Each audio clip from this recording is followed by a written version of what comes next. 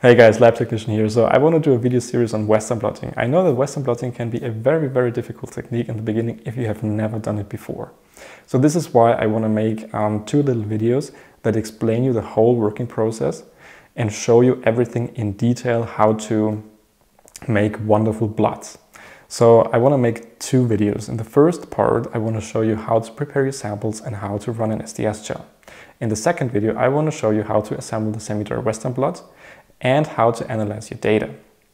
I have already made a video on how to assemble a semi-dry transfer blot, which just shows you in detail the little steps that you need to do in order to get very nice blots.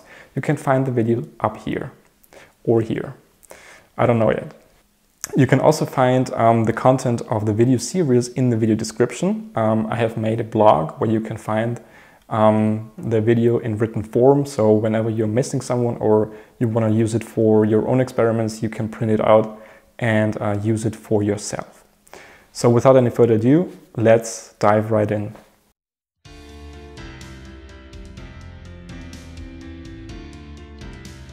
The first task is to unthaw the samples. I make sure that I prepare my materials and chemicals properly to assure that my working process won't be interrupted.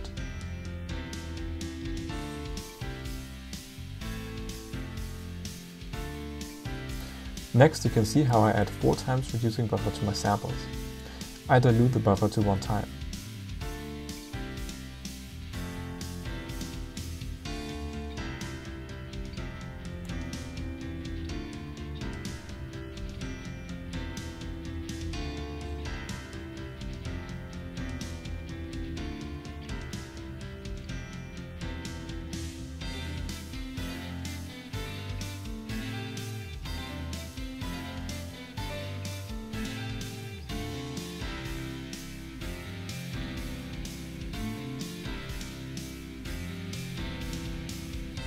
The second step involves vortexing the samples for 5 to 10 seconds.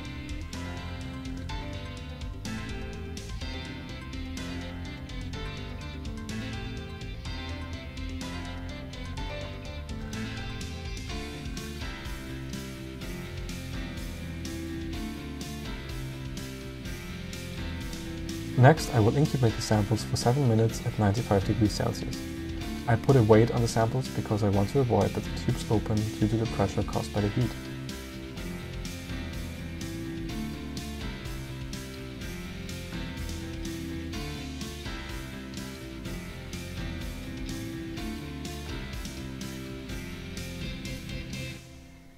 In the meantime, I assemble the gel gasket.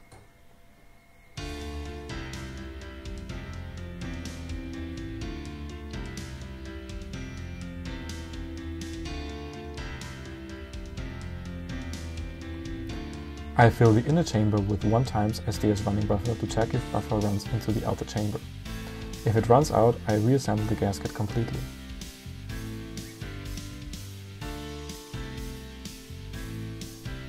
When the samples are done, I spin them down in a mini centrifuge to collect the sample at the bottom of the tube.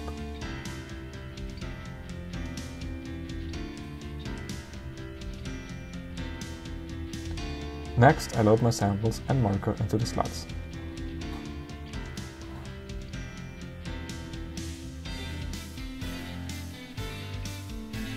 Try to be very careful at this step. Spilling sample into a neighboring slot can ruin your experiment.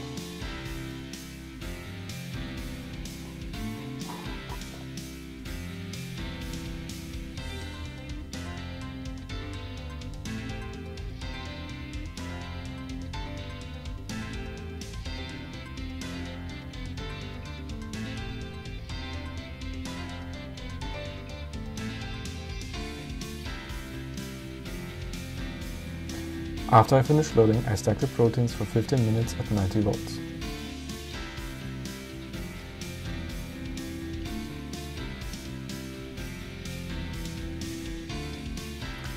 Finally, I increase the voltage to 130 volts for 45 to 60 minutes. Now we have to wait and prepare for the assembly of the Western blot.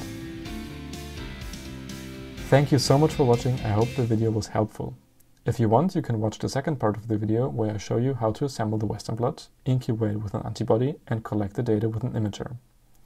See you in the next video.